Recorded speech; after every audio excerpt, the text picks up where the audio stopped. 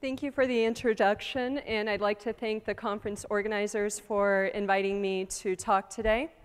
I'm going to talk to you about some work that I did at the University of Nebraska in Lincoln in the research group of Tim Gay, and I'd like to start off by acknowledging the funding that we received from the National Science Foundation.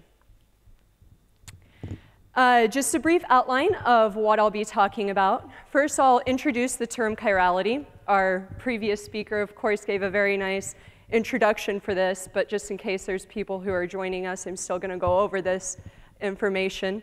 For those of you that were here, you can have your after-lunch siesta. Just please make sure you wake up for the rest of the talk. I'll talk about the implications that arise due to the symmetry breaking associated with chirality. I'll first talk about this in terms of polarized light. These effects tend to be a little bit more common and perhaps more well understood. I'll use these effects to introduce the type of effects that I, in particular, was interested in when spin-polarized electrons interact with chiral molecules. I'll talk about the experiments that I worked on and present the results of these experiments. First, I'll talk about the transmission of spin-polarized electrons through chiral molecules. And then I'll talk about a dissociative electron attachment process between spin-polarized electrons and chiral molecules, in which case the electron sets up a temporary negative ion resonance in the molecule, and the molecule breaks apart. I will then present some new data that we just recently took looking at the dissociative electron attachment in various halocamphor molecules. We took this data in order to help illuminate the mechanisms responsible for the asymmetries and the interactions between the spin-polarized electrons and chiral molecules. So what is chirality? Objects which are chiral are mirror images of one another, but non-superimposable. So your hands give a perfect illustration of this. Your left hand is a mirror image of your right hand, but you can't take your right hand and position it in any sort of way such that you're able to exactly reproduce your left hand.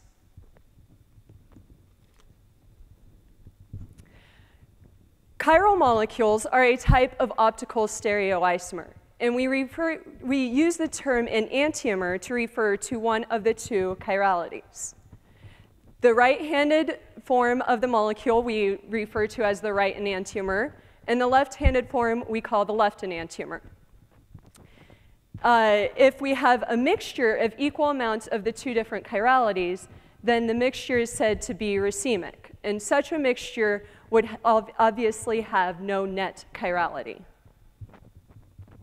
Electrons can also be considered to be chiral. The way that we determine the chirality of the electron is by pointing our thumb in the direction of propagation and curling the fingers in the direction of the spin. So as you can see, the electron on the right matches up with your right hand. Electron on the left matches up with your left hand. We call the right-handed electron a positive Halisti electron. Sometimes we also call it a spin-up electron. And the left-handed electron is a negative Halisti electron or a spin-down electron. An interesting observation when considering many biological molecules is that many of them exist in only one chirality. So, for example, all monosaccharides, which include blood sugars, so glucose, fructose, and galactose, and common sugar, sucrose, exist naturally in only a right-handed form. All amino acids occur naturally in only a left-handed form. Now, the exact reason for why we see this biological homochirality is unknown. However, one of the theories that helps to explain it is known as the Vester-Ulbricht hypothesis. Now, in the generally accepted way that life began on Earth is that prebiotic ponds of water were struck by lightning. This imparted energy into the system and created the biological precursors for life. However, conservation of parity dictates that such electrochemical interactions in such a process are symmetric. This means the equal amounts of the left and the right biological precursors would be formed. The weak force, however, is known to not conserve parity, and it is the weak force that is responsible for beta radiation, which produces electrons of only one chirality. So the Vester-Ulbricht model says that the chiral electrons produced in beta radiation came down and preferentially destroyed one of the two enantiomers of the biological precursors for life. Now, in order to introduce the effects, I'd like to talk a bit about the way that circularly polarized light interacts with chiral molecules. The first type of effect that I'd like to talk about is known as natural optical activity, or circular birefringence. In this situation, light of opposite helicities experience a different value for the real part of the index of refraction for the material. Therefore, if linearly polarized light passes through the material, the plane of polarization is rotated. This is very analogous to the Faraday effect, which many undergraduate labs look at. But in the Faraday effect, a magnetic field has to be applied to the sample in order to induce the optical activity. For chiral molecules, this effect occurs naturally. No magnetic field is needed, and that is why it's referred to as natural optical activity. The second type of effect is known as circular dichroism, and in this situation, light of opposite circular polarizations experience a different value for the imaginary part of the index of refraction for the material. Therefore, the two different circular polarizations one of the two experiences a preferential absorption. So in the example shown here, as you can see, the left circular polarized light is absorbed much stronger by the material than the right circular polarized light.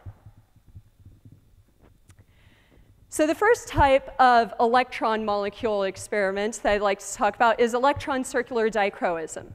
And this is, of course, very analogous to the optical circular dichroism. However, instead of having light of opposite helicities being preferentially transmitted through the chiral sample, we're now dealing with spin-polarized electrons. We define the asymmetry in the transmission of spin-polarized electrons through the chiral sample as the positive helicity current minus the negative helicity current divided by the sum of the two. So for the example shown here, more negative helicity electrons are transmitted through, so our asymmetry is obviously going to take on a negative sign. So here is a schematic of the apparatus that I used to perform the experiments looking at the interactions between spin-polarized electrons and chiral molecules. It consisted of 3 different chambers. We have a source chamber, differential pumping chamber, and a target chamber. Each chamber had a turbo pump. Source chamber also had an ion pump on it. Our source of spin-polarized electrons is a gallium arsenide photocathode. And just the basic idea of how gallium arsenide works, you can basically think about it as a glorified photoelectric effect. We take a gallium arsenide photocathode, specially prepare it, and then we shine circularly polarized light on the crystal. The spin polarization of the electrons that are emitted from the gallium arsenide crystal is determined by the circular polarization of the light that we are using for the photoemission.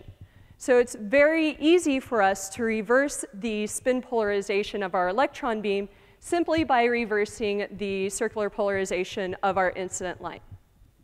The spin polarized electrons are emitted from the gallium arsenide crystal. They leave the source chamber and enter the differential pumping chamber. They're guided around a bend in the differential pumping chamber by solenoidal magnets. And the electrons then enter the target chamber. It's in the target chamber that we introduce our target molecules, our chiral molecules. Also in the target chamber, we can perform optical polarimetry measurements to measure the polarization of our electron beam. We have an optical polarimeter that sits off the back end of the apparatus, and typical electron polarizations for our bulk gallium arsenide crystals are around 30% spin polarization. This is a schematic of the crucial elements in the target chamber. We have various electron-optic elements which help us shape the electron beam. The electron beam enters the target cell, which is where we introduce our chiral molecules. And the transmitted current is then directed out and collected on a Faraday cup. It is this current collected on the Faraday cup that we use to determine our asymmetries when we are doing transmission experiments.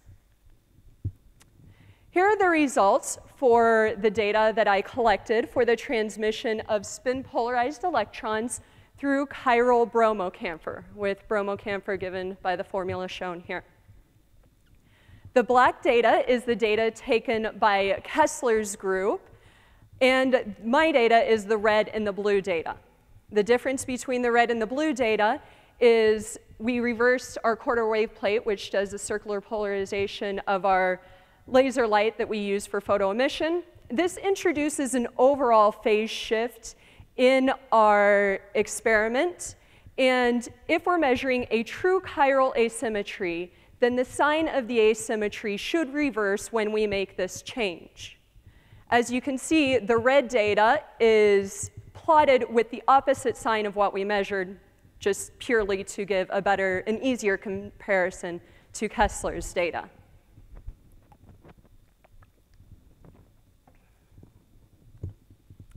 The next type of experiment that I'd like to talk about is a dissociative electron attachment process.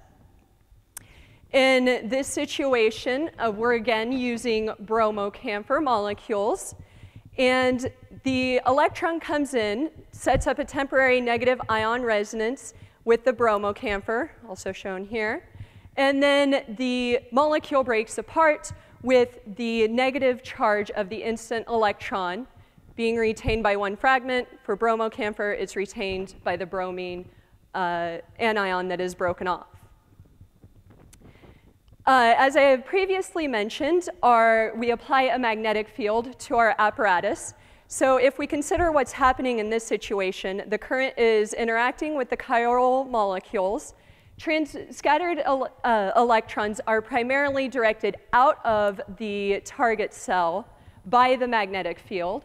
However, because of the heavier mass of the bromine anions, they are able to cross the magnetic field lines, and they are detected as a negative current on the inner target cell walls. The question that we wanted to answer was that if we're using chiral bromocamphor in spin-polarized electrons, do we produce more bromine anions for electrons of one spin than the other? Here are the results that I got for the dissociative electron attachment in bromocamphor. The top graph shows the anion current that we detected as a function of instant electron energy. And the bottom graph shows the asymmetry that we measured as a function of energy in this dissociative electron attachment current. Again, the difference between the red and the blue data is this instrumental check. The sign of the asymmetry flips just as we would hope that it was, helping to ensure that we're measuring a true chiral asymmetry and not just some instrumental effect. A second experimental check that we did was we created a mixture of racemic bromocamphor, equal amounts of the two different chiralities, so therefore no net chirality. Such a sample should not exhibit an asymmetry. And as you can see, the data that we collected for the racemic bromocamphor is consistent with 0. These results are very important because they show that we are having an asymmetric molecular breakup that is dependent on the electron helicity. This is important in terms of the Vester-Ulbricht model, which requires that molecules of different chiralities are broken up at different rates based on the instant electron spin. So these results are great, and we were very excited to get them. But there are a lot of questions remaining as to the exact origins of these asymmetries. Our results are certainly permitted by symmetry, but what are the actual dynamics responsible for the asymmetry that we're measuring? There are three different theories that explain the origins of asymmetries between spin-polarized electrons and chiral molecules. We refer to these theories as Mott-plural scattering, spin-other orbit coupling, and helicity dynamics. I will talk about each of these three mechanisms in terms of dissociative electron attachment. The first theory is the Mott-plural scattering. In this situation, the incident electron first coulombically scatters off of one of the atoms in the molecule. This introduces some transverse spin in the electron spin direction. And because of the transverse spin, the electrons are then able to Mott scatter off of the heavy atom in the molecule. In Mott scattering, the direction of scattering is determined by the electron spin. So we'll say that electrons of one spin are deflected upwards, and electrons of the other spin are deflected downwards. These electrons are then able to set up resonances with other atoms in the molecule. For an achiral molecule, meaning not chiral, the average distribution of atoms in the molecule is symmetric. Therefore, the electrons of both spins will have atoms that they are able to interact with. However, for a chiral molecule, the distribution of atoms in the molecule is not symmetric. Therefore, for example, the electrons of this spin would not have an atom to interact with and set up a resonance to create a dissociative electron attachment process. The second theory is known as spin-other orbit coupling, and in this situation, the approaching electron induces a magnetic moment in the target molecule. The direction of this magnetic moment is determined by the target molecule's chirality, and the magnetic moment of this target molecule interacts with the spin of the projectile electron. Electrons of one spin will be deflected more strongly than electrons of the opposite spin. The electrons that aren't deflected strongly are more likely to interact with the molecule. The final theory is known as the helicity density dynamics. In this situation, spin-orbit interactions between the electrons in the target molecule and the heavy atoms in the target molecule give an average non-zero helicity for the electrons of the target molecule. This helicity is dependent on the molecule's chirality.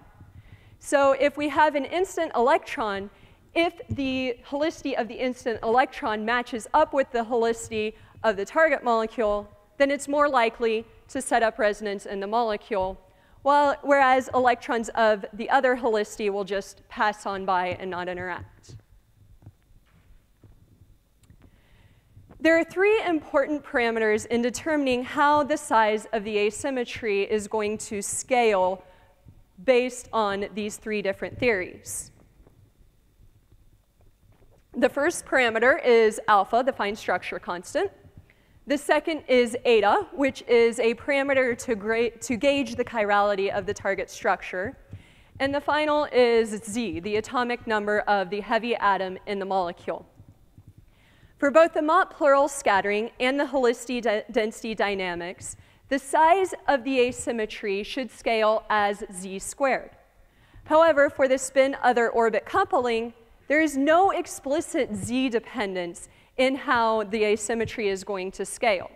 So as you can see, we have very basic concepts are not understood as to how the size of the asymmetry is going to scale when we vary our target molecule. So what we wanted to do was look at some variations of our chiral molecules and see what happens to the size of the asymmetry when we make substitutions in the molecule. As I have previously mentioned, the molecule that we were using was the bromocamphor, as shown here.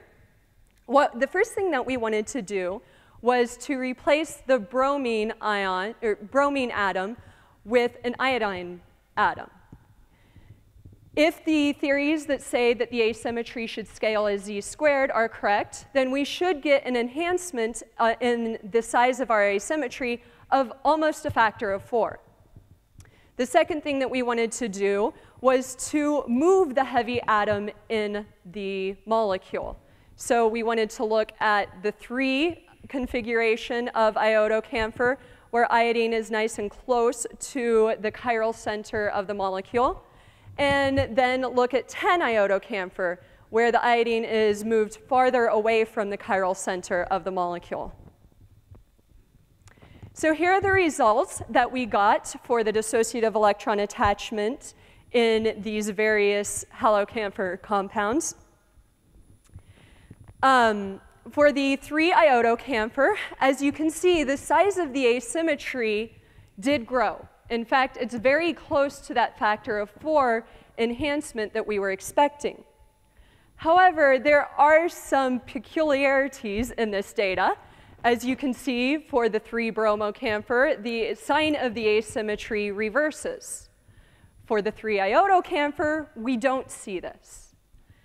We're very confused by this right now. We don't have an explanation as to why one set would show a reverse in the sign of the asymmetry and the other would not. We then looked at the 10-iodocamphor, where we moved the iodine far away from the chiral center. And one might expect that if you're moving the iodine, the heavy atom, away from the chiral center of the molecule, then it's not really going to be significantly contributing to the asymmetry. Therefore, our asymmetry should be smaller. However, as you can see, this is not the case.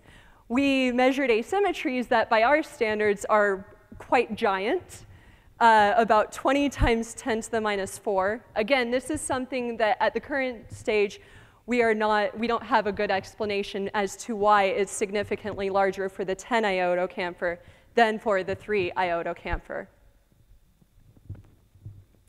So in conclusion, I'd just like to summarize our results. We were able to confirm the results for the transmission of spin-polarized electrons through chiral bromocamphor as measured by the group of Kessler. We have also detected a chirally sensitive asymmetric molecular breakup in dissociative electron attachment. These results are very important in terms of the Vester-Ulbricht hypothesis, which says that molecules of one chirality are preferentially destroyed by spin-polarized electrons. And we have also taken some data with systematic variations of our molecules in order to help illuminate the origin or the mechanisms responsible for the chiral asymmetries. At this point, I would like to thank the people who contributed to this work. My graduate advisor, Tim Gay from the University of Nebraska. Also, Paul Burrow, also from University of Nebraska, contributed to many aspects of this work. Frank Lewis from Northumbria University synthesized the iodocamphor compounds that we used for the latter experiments. And Jeff Mills from the Air Force Research Laboratory has recently become involved in aspects of this work. And at this time, I would like to thank you for your attention. And if you have any questions, I'd be happy to answer them.